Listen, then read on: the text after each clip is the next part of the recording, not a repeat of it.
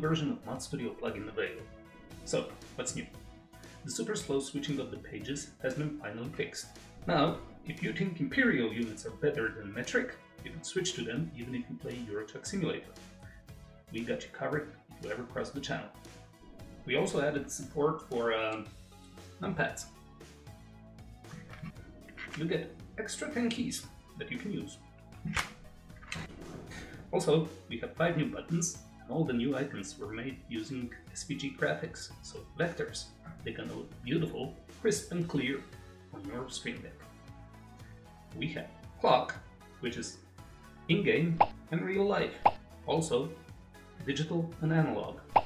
We also have cruise control, which has a status indicator and has a plus and a minus button. We also have damage indication, which covers truck, trailer and cargo. We got 2 new horn buttons, which are for single and double horns, so you can have your regular and air horns. We also have a money events display. This is a little indicator that's going to show on your Stream Deck what that noise actually was. Was it a fine? What fine was it? What did you do? It's going to be, did you pay a toll? Did you fill up your fuel tank? Or did you actually get some money? Because, hey, job well done. This project was made possible by our patrons. That's why some of the features are patron only.